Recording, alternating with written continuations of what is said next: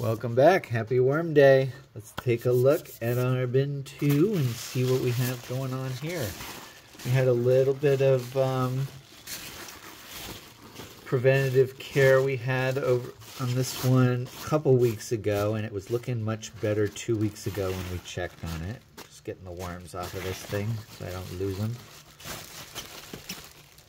This is the cover I have to sort of help keep the moisture trapped in so that the worm, oh my god, look at that. This worm got himself stuck underneath the bubble wrap. What a dummy. Just to keep them nice and moist and so they can come all the way up to the surface and leave their castings. So I can leave the beautiful castings just like that right on the surface. As always, we are going to start with a little bit of harvesting. So we have this part over here, which was left uncovered. And so this is dried out. So as you can see, as I'm going through here, there's hardly any worms. And later on, when we check over here, you'll be able to see that it's like 100% worms. There's just worms everywhere in there. So because these are finished castings, these are where I always put the finished stuff, I can very easily just harvest a good amount off the top. There's very little worms in here. There might be one or two, but nothing that'll hurt the population of my worm bin. And I just very easily have stuff ready to go into the garden. And every time I do it, I have a little bit, and I can just kind of keep adding to my garden as I go.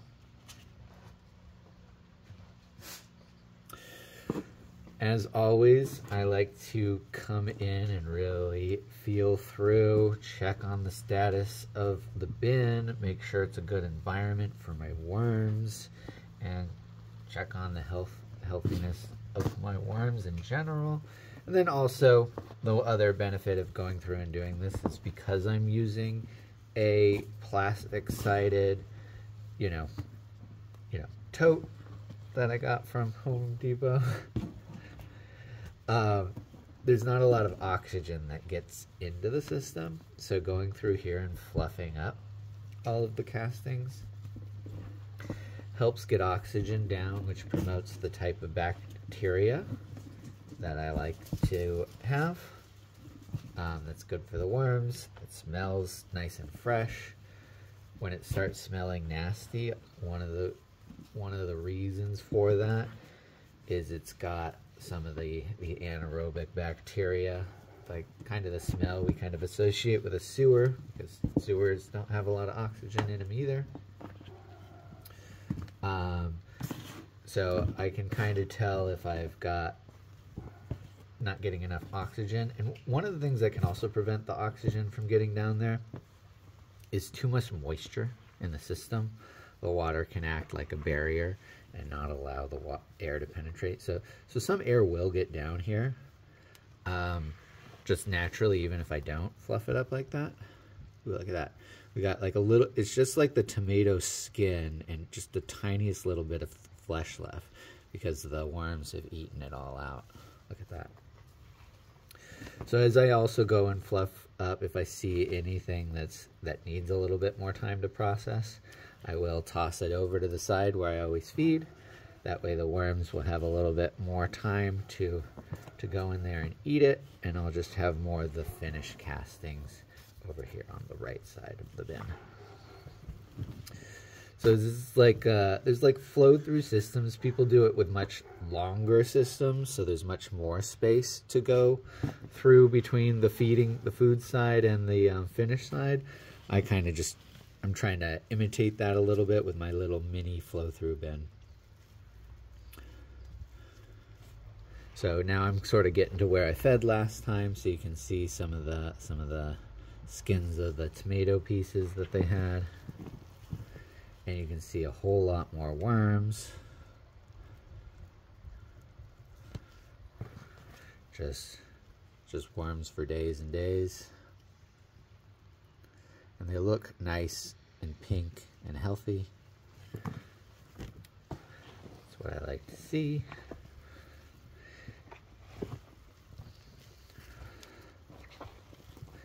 This isn't overly wet as I'm feeling through here, but you know, well, it's well within like the safe zone, but it's probably on like the wet side of the level of moisture you want. Like you can sort of describe the moisture you want as like a well wrung out sponge. So like if you went and you squeezed it, maybe you'd get a few drops, but you wouldn't get a lot. And it certainly wouldn't drop any water just by holding it, which it's not doing. So it's definitely on the healthy side. But as I'm picking it up, it is quite heavy, which means there is a lot of moisture just in the system, which means I should probably continue to add cardboard to help absorb it, to have a place for the moisture to go so it doesn't get overly wet. You can see here, as I'm getting into the worms, there's still like a little bit of food in the system. It's starting to cool down now that it's in the middle of October, and they aren't eating quite as fast as they did when it was nice and warm. I still got tiny little bit of, here's a little bit of watermelon peel. There's just a tiny little bit of flesh left on it.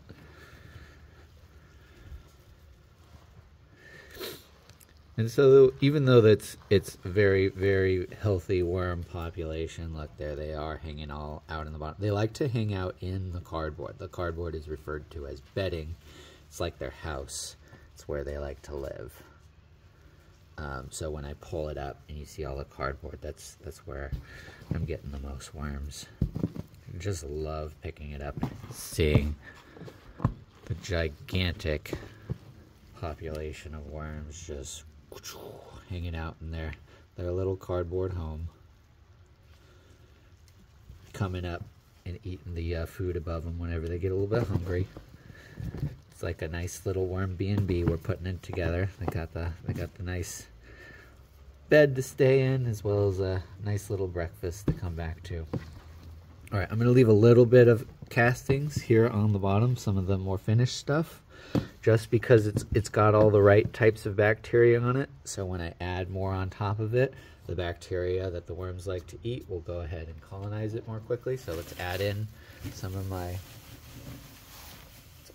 a good amount of bedding. There we go. So this is all just shredded newspaper and a few boxes we got. I always add in my coffee grounds from the week. You can see it is getting, got moldy because it's been there for a week, but that's what the worms like. So it's good stuff. So that being said, if I don't break these up, these are kind of tightly packed.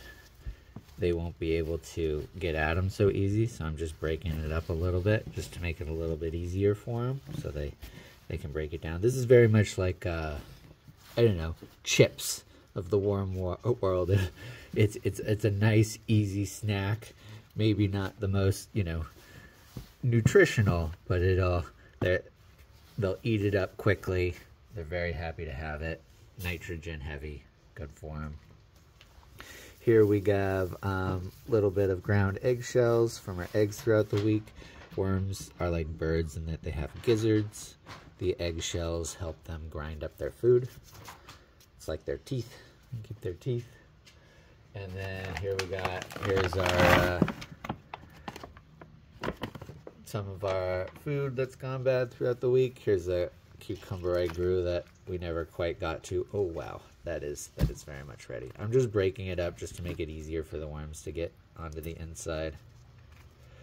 And then some of this other stuff is frozen, so I would normally break this up, but I can't because it's frozen solid, and a banana. A little bit of pepper, and just another smaller cucumber.